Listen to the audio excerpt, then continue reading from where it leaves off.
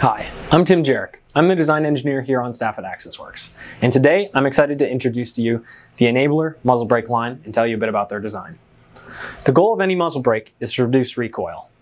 How does that work? Well, it pushes gases out the side instead of out of the front.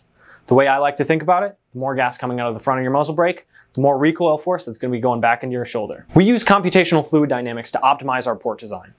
We determined that angled ports are the best at redirecting gases, but we also found that the first port is the most important port, and area is a really big determiner of how much gas actually gets pushed out of the side. So we opted for the first port to be as large as possible at 90 degrees to get a lot of that gas out, and then the sequential ports to be angled. We have an 11-degree crown on our brake, so it will work great with any build that you have.